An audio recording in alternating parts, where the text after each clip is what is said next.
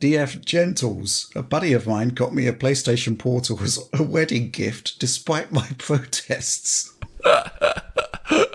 All right. Now I have it and it's just okay.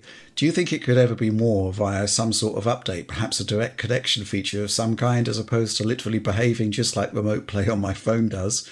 Or maybe a miraculous hack that unlocks the ability to play older games? Cheers. Oliver, what do you reckon? There was a hack that was publicized a few months ago, and that would certainly do it if that was released. I think they might not be releasing it, unfortunately, but that would certainly do it. I think any update or hack would be limited just because of the hardware and the fact that you only have a not too impressive chip, I think, in there, and then also only 6 gigabytes of storage available on the device itself. Yeah. That would be very limiting. So, would it be a good? I think it's good hardware. I think it's good hardware. I think the fact that it has limited storage necessarily puts any hopes of like using that machine for any kind of really serious simulation beyond older systems. It makes it a lot less appealing for sure.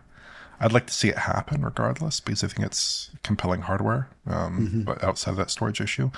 But it does not seem like that's a good premier use for the machine.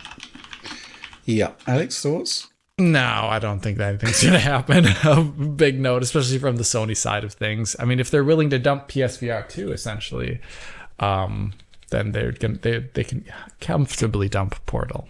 Right. Okay. How do I approach this one? The streaming experience could be better, right? There are issues with PlayStation Portal. Image quality is a problem, and latency is a problem. Now, here's the thing. I literally just Googled Tom's article about PlayStation 5 streaming, right? Which is, a similar principle. It is effectively a form of remote play. Now, the latency addition between looking at Cyberpunk 2077 here, the additional latency offered by cloud streaming is lower than remote play, which is happening within a local environment. This does not compute to me, right? I was measuring something like about 70, 80 millisecond extra latency and with remote play. And I'm looking at Tom's table here where he's measured PlayStation 5 native gaming against cloud streaming, 60 FPS. I mean, typically we're looking at a latency addition of between 47.5 to 57.4 milliseconds, depending on whether it's a 30 or 60 FPS game, depending on whether you're using a wired or Bluetooth controller. These results are better than remote play, which says to me that there's something off with remote play, and there's a better solution that could be sorted out to make the Portal better. There are image quality issues with remote play, which I would assume could be solved by increasing the bandwidth, right? Which is exactly what PlayStation cloud streaming does.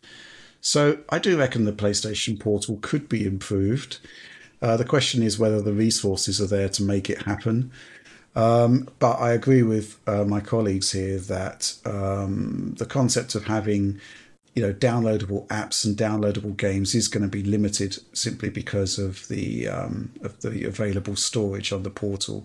That said, 6 gigs is plenty for like PSP games and PS1 games. So, why not? Although Maybe. I guess you're still talking about a fairly limited selection overall. PSP games can be like a little bit bigger. Yeah, like 200 for some of the bigger ones. Yeah, like gig or two. Yeah. Okay.